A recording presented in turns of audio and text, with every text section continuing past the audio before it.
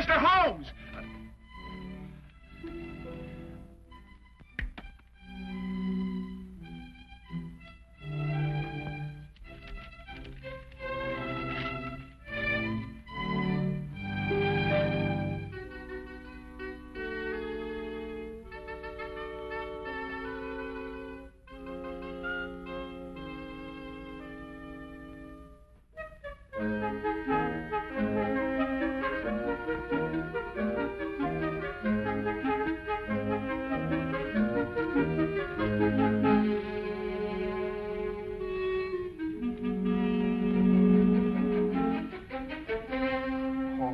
May the saints above see fit that he comes back in time.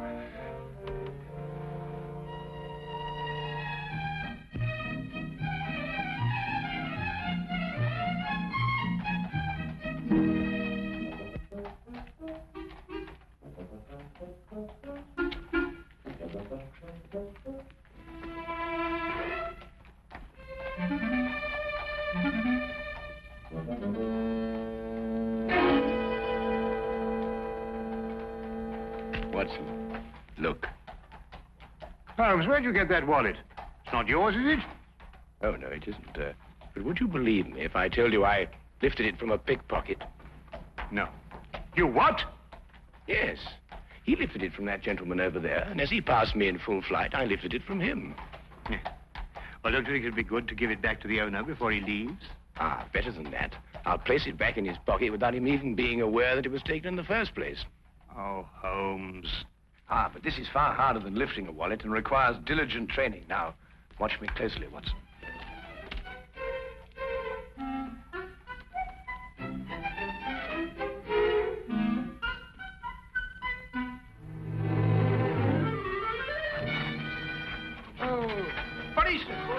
Hey, Watson! Watson! Hold on, Tim! I'll take the police! Hey, Watson! Police! Police! Hey, Watson! Sure. Sure. You were very lucky. If Lestrade hadn't come into the office at that moment, you'd still be in prison. Well, I got it and something went wrong. Probably a little more practice was all I needed. I suppose you haven't considered the other alternative. Behaving like a perfectly sane, normal human being. Instead of going absolutely mad all over the... What on earth? Well, who is he? An Irishman by the color of his shirt and the shamrock in his buttonhole. I'd also conclude that he was a typesetter by the ink-stained condition of his fingernails. Look, Holmes, that's neither here nor there. The man is in our flat. Do you know him? I've never clapped eyes on him before in my life. Hey! Hey! I don't like to disturb you, but... Hey, what time is it? 4 o'clock. Oh, good. We've still got 8 hours. Look, if you're a human being at all, you'll be helping me, Mr. Holmes. My name is Watson. Oh.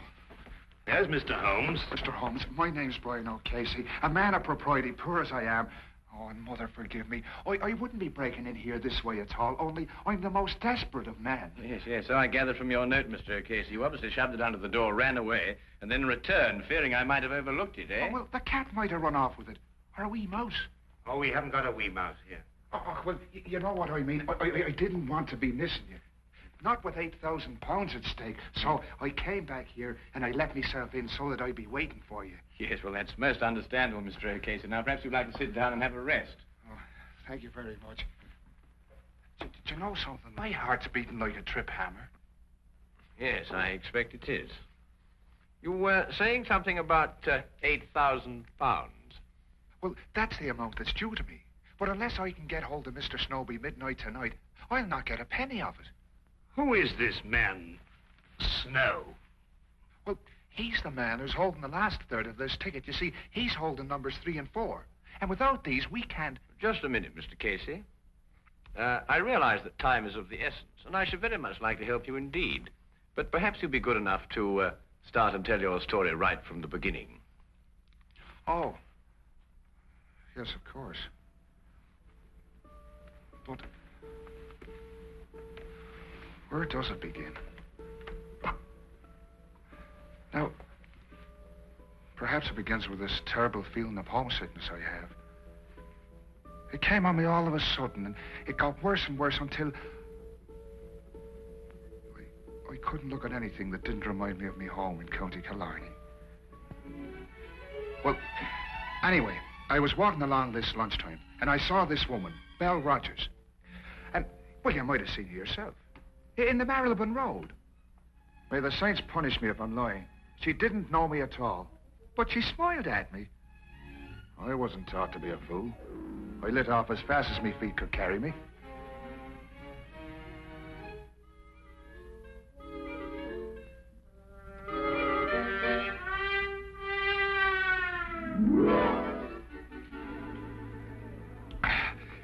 Another glass of stout, if you please.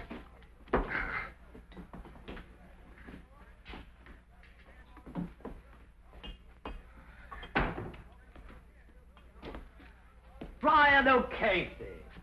I saw you in front of the bakery shop just now, but you got away before I could get your attention. Oh, hurry, Albert. What was the big rush? Oh, I'm telling you, Albert, a man has to look out for himself in this city. What do you mean?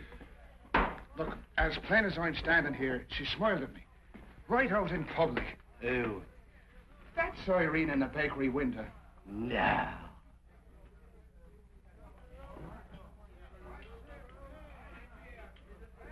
Twice. What's the name? Well, how the devil would I be after knowing that? You mean you didn't find out? Well, can't you see, man, that's exactly what you wanted me to do. Oh, I find good luck. Good luck, you say? Huh. Now, look here, Albert Snow. I don't mean any disrespect to your country, but the fact is, I've been saving me money for one reason only. And that's to get back to Ireland as soon as possible. And no temptress with a honey tongue is going to flamboozle me out of it. Okay, so you may be doing the poor girl an injustice. Ah, but look, the fact is that she smiled at a perfect stranger. And in a certain way. Now, look, no woman is going to do that unless she's interested in getting a poor fool's money. Now, stay close by me. She's followed me here. Oh, there you are. I didn't think you'd run off when I smiled. What do you want? What do you want with me? It's in the window you belong. I only want to talk to you. Ask her to sit down. But look, this is no place for a woman. This is a tavern, you know. You'll ruin your reputation here. People won't buy the cakes you make. I'll only be a moment. Right here, Miss, Rogers. Miss Rogers. Del Rogers. Now, there's a name for you. Beautiful. My name is Snow. Albert Snow. This here's my friend, Mr. Brian O'Casey. How'd you do? Come on, Brian, sit down. All right.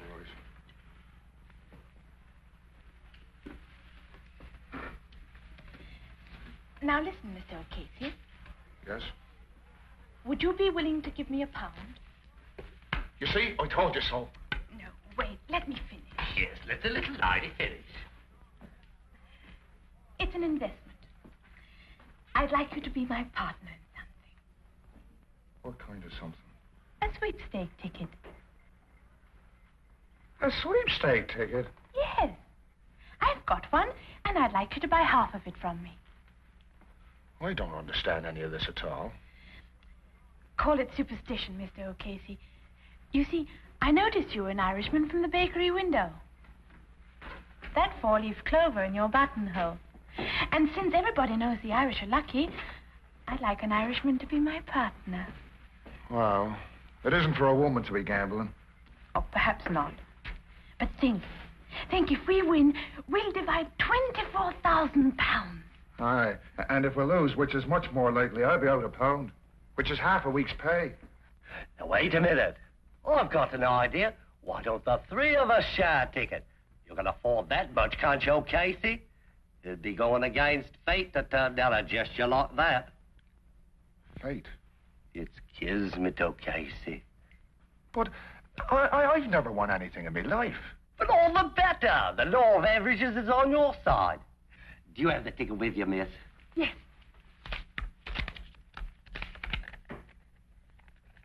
Once, 6634. Does that sound like a lucky number, or doesn't it? Well, I suppose I could chance 13 shillings. That's the spirit. Now, wait a minute. Who's going to keep this ticket? We could tear it up 3 ways, and each one of us keep a piece. That way, no one person would hold the ticket and be able to desert the rest. Now, that's fair. In order to cash it in, we've all three got to come together again. Here, Casey, tear it in 3 parts. Well, now, look. We'll all have to keep our stubs in a safe place because if one of us loses his, all 3 of us would suffer. Right. Now, shall we seal the partnership? 1, 6, 6, 3, 4. Extra sweepstake tickets drawn. Lucky numbers listed. Extra sweepstake tickets drawn. Paper, sir. Lucky numbers listed. Extra sweep. You want a paper, sir? Yes, I think so. Extra sweepstakes tickets drawn. Lucky numbers listed. Get your midday paper. Please be here. I know other people want to win as much as I do, but I'm hoping so much to see the Swords of Ireland again.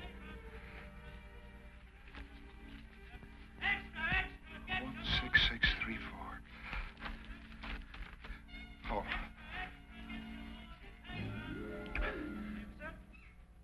One, 6, 4.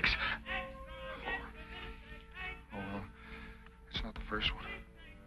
Oh, well, maybe it'll be the second.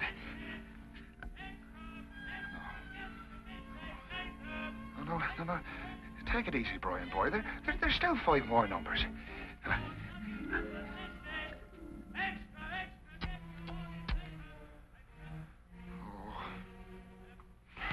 That Albert Snow. I was mad to let him talk me into this. Kismet. Fate. I'm going to be owed 13 shillings. That's what my fate's going to be. Oh.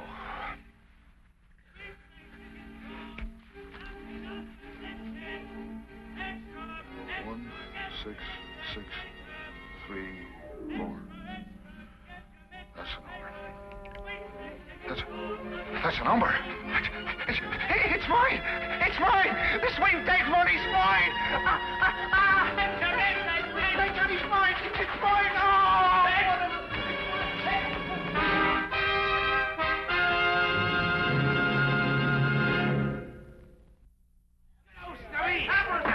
Albert Snow, look! Our ticket's been drawn! Oh! Why do you think I'm treated? Hey, what are we going to do? Shall we sell it? Come on with the table. We'll have a meeting of the stockholders this hour. Wait till I get me here.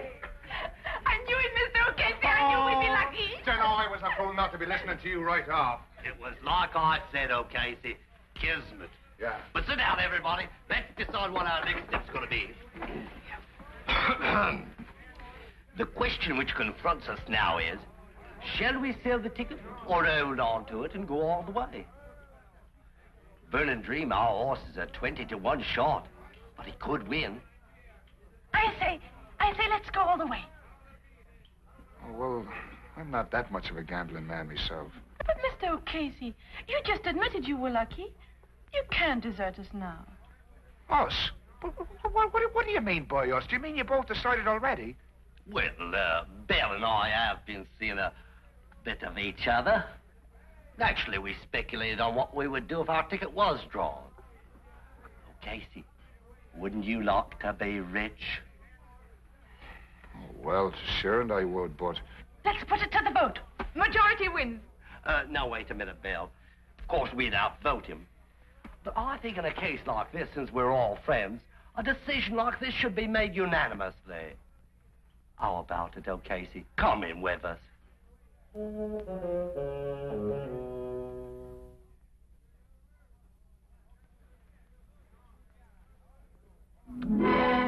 So Vernon Dream.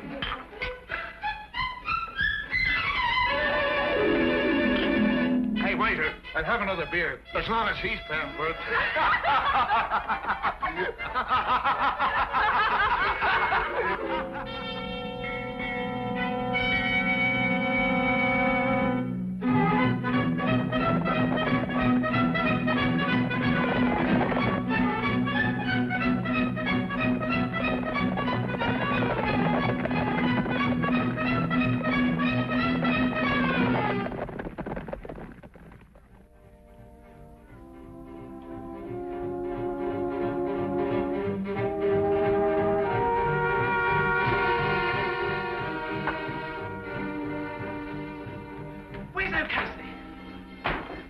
Burning Dream 1! Burning Dream 1! It's fainting.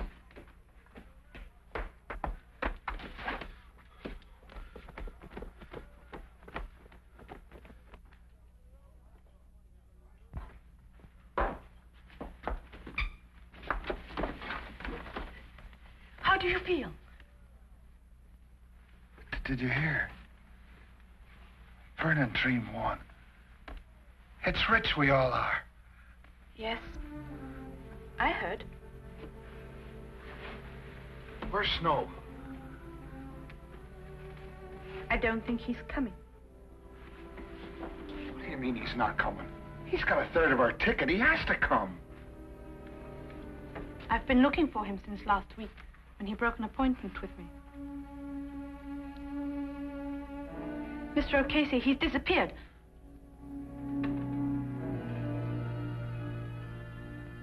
Disappeared? Well, that was 10 days ago, Mr. Holmes. And disappear he has. Right off the face of the earth. And a third of the ticket along with him. I see. And now you only have until midnight to find him, eh? Well, that's when the ticket becomes invalid. At midnight tonight, on the dot. Yes, yes. Well, that's serious indeed. I should say so. Well, look, do you think you can do something to help us? I was told if anyone could perform a miracle, 'twas you. Well, that's a little exaggerated, but I'll do my best.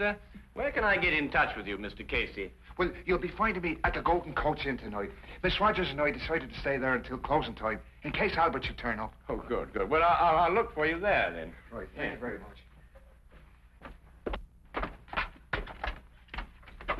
Oh, Mr. Holmes, I noticed you playing with those cards, and it didn't miss me glance that you made one disappear. Yes, yes. Well, it's not very difficult to know once you've got the knack. Oh, I imagine not. Only, I reckon the lights ought to be kind of low, because I saw you put one right there. Oh, yes, yes, that's right. Yes, well, a good day, Mr. Casey. Good day, Mr. Holmes, sir.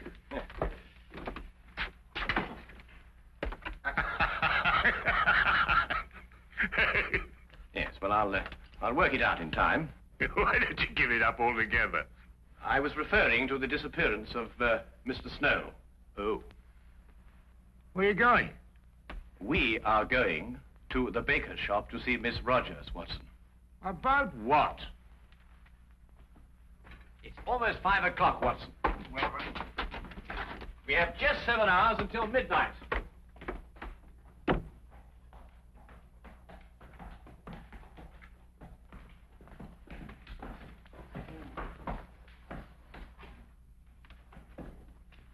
If I'm right, Watson, this won't take more than a minute.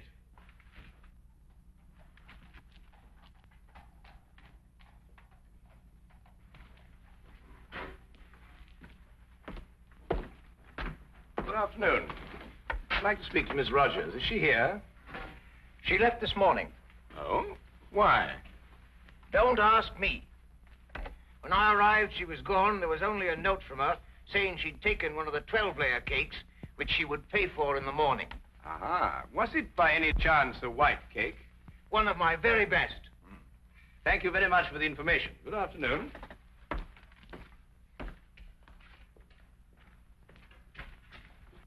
I was right, Watson. Drive on, cabby.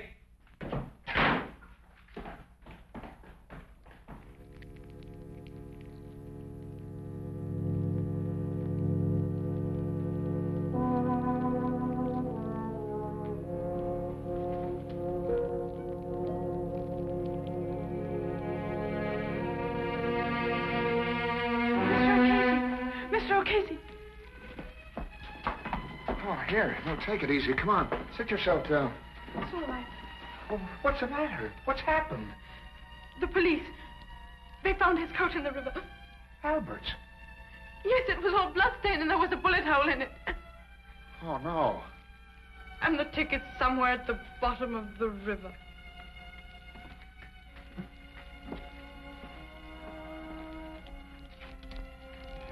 What are you going to do? I'm going to throw my stub into the fire and watch it burn. It's useless now. Oh, but Miss Rogers,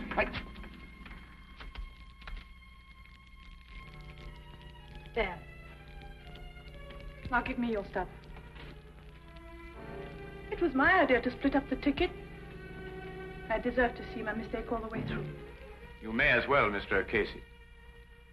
With Miss Rogers' stub destroyed, yours, I'm afraid, has no value. But you told me there was hope. Yes, I know. I'm sorry. I was mistaken. You may destroy it now, Miss Rogers, if you wish.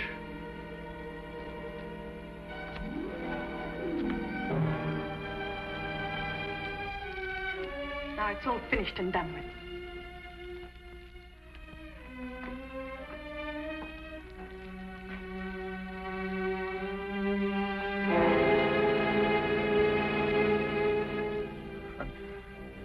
My hopes were so high of seeing the shores of Ireland soon again. But now...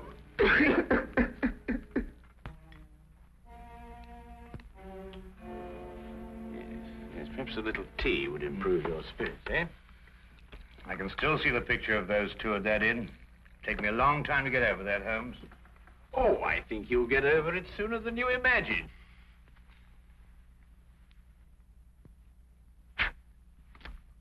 Holmes, what? Leisure domain, my dear fellow. The hand deceives the eye. This afternoon, after I left you, I palmed a piece of another sweepstake ticket on Miss Belle Rogers.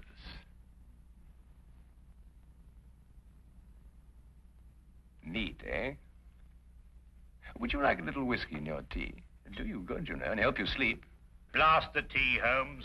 You're hiding something from me. Well, nothing really, except that it occurred to me that Snow and Belle Rogers had contrived to cheat O'Casey out of his money. I was absolutely certain of this when we visited the baker's shop, and I found out that she had taken a large white cake. Well, what's that got to do with anything? A large white cake, very appropriate for marriage, don't you think, Watson? You think they were married? Or about to be. Yes, but that still doesn't tell me what kind of a scheme they had. Well, it was really quite ingenious. Snow would go into hiding, and at the crucial moment give the impression that he'd been murdered. Now, this was a cue for Miss Rogers to give up hope and throw her stub onto the fire. Ah, yes, but it wasn't the real stub, but one that she had obtained, as I did. Now, very artfully, she would get O'Casey's stub from him and pretend to do the same. You mean she really kept O'Casey's stub and destroyed a dummy one? Exactly. Now, she and Snow would have had a complete ticket if I hadn't substituted a dummy of my own.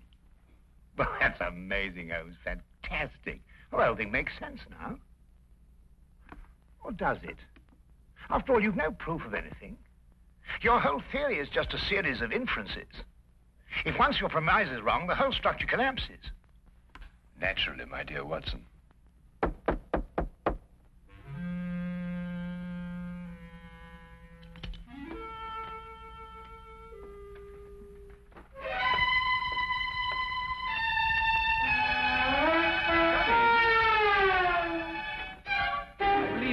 Miss Rogers, and this is the missing Mr. Snow.